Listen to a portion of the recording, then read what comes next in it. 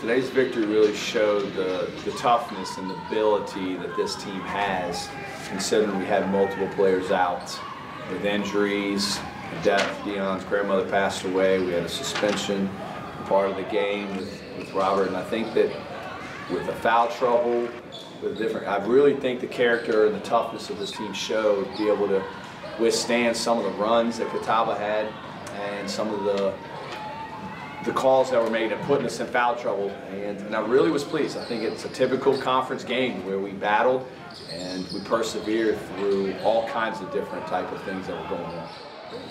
The team depth and abilities of us from top to bottom are what makes us dangerous.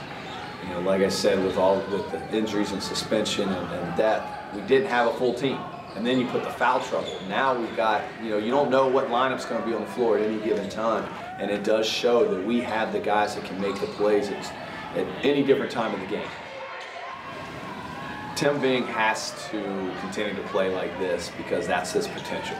And with Ricky being out with the ankle injury, we had to make all those adjustments. And once he settled down and didn't turn the ball over at bad times, he realized where he needed to lead the guys. And he ended up open. And that's the way our offense is set up. If the ball's moved in certain spots, somebody's going to be wide open, and he did. He had some clutch shots down that middle of the second half that enabled us to go ahead and stretch the lead out and actually pull away. And he was the difference maker in that second half. At this point of the year, I'm definitely pleased with where we are, and I did think that we had this potential to be 9-2 and undefeated in the conference. I felt like some things had to go right. We had to really have some team chemistry and buy-in.